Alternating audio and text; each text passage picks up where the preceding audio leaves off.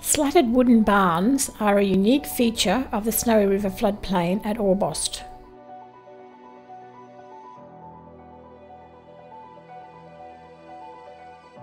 They have a distinctive style and a weathered, airy beauty. This three-storey Morgan barn just near Orbost has walls, floors and doors, all made from thin wooden slats cut from local hardwood. Croft's barn was built in the 1890s. It used to be much bigger, but even today its size is impressive. This is how it used to look in 1905. It was 495 feet long, that's 151 metres, and held 10,000 bags of maize. Stables and tack rooms for draft horses were often attached to the barns. This is a blacksmith shop at the Crofts barn. The Johnson barn is wonderfully intact. Notice the pulley beams, which were used for loading bags of maize cobs into the top loft. A bag of maize was hooked onto this bag hook, which was then attached to a rope threaded through a pulley. A well-trained horse would pull away and up went the bag. A man in the top loft pulled in the bags of maize cobs through the door and emptied them onto the slatted floor to a depth of about a metre. Here the crop was stored and dried. The fertile Snowy River flats at Orbost produced huge crops of maize. This was some of the richest maize growing land in Australia. This is the tool that the pickers used to take the outside leaves off the maize cobs. A hard worker could pick up to 50 bags of maize a day. Their hands became very tough. Here is a maize threshing team working flat out, accompanied by a steam engine to power the thresher.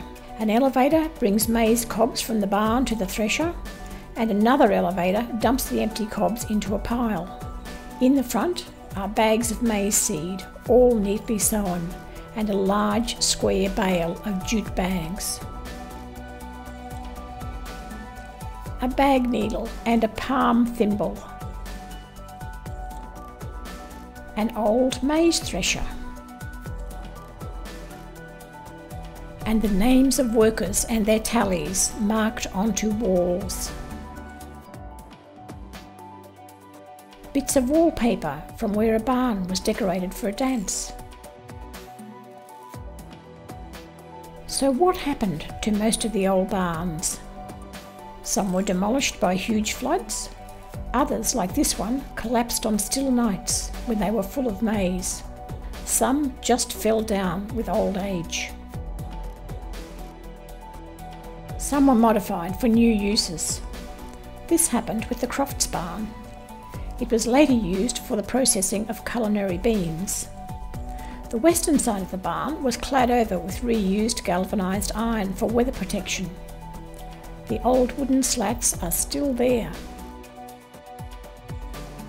This amazing photo from possibly the 1950s shows a slatted barn being shifted down the main street of Orbost.